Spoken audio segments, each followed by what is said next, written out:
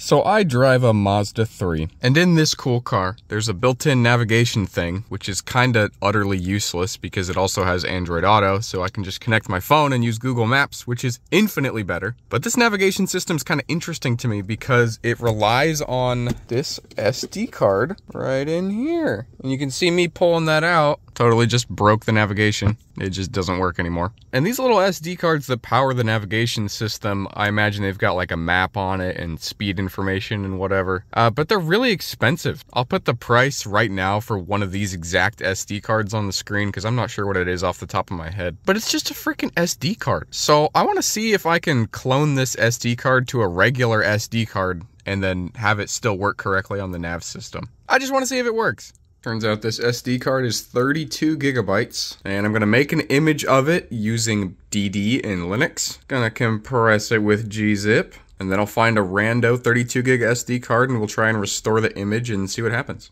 Okay, we have our image. Now we'll just swap this guy out. Here's our donor card. It's a 32 gig SanDisk Ultra Plus. In she goes. And now we will restore it. Okay, it's done. Let's go see if we can scam the shit out of my car. All right, let's see. Let's see. Get scammed. Huh? Huh? Oh, that looks really weird on the camera. What's it gonna be? I don't think it works. What the heck? What the heck? Yeah, I don't think it works. Let's see. Let's put the OG back in. Oh, well, not even the OG one is working now. Okay, hold on, hold on. Oh, wait. No, it just popped in with the original. Okay, back out. SanDisk in.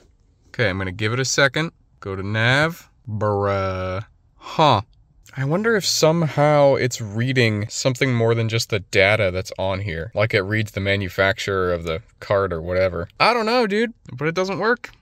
Update. It works! So the only thing I did different was I ran this particular tool on my computer after doing the clone, and then it said there was a map update, and it updated and did all sorts of wacky stuff. And whatever it did, it made it work. So obviously I can't show you guys the screen because I would be doxing myself, but it does work. So all you gotta do if you wanna do this is use DD to create a backup, restore it using DD to a new SD card, then run the Mazda Toolbox application. It'll do some wacky who knows what, and then it just works. Very cool. This is a better ending than I expected. All right, that's it.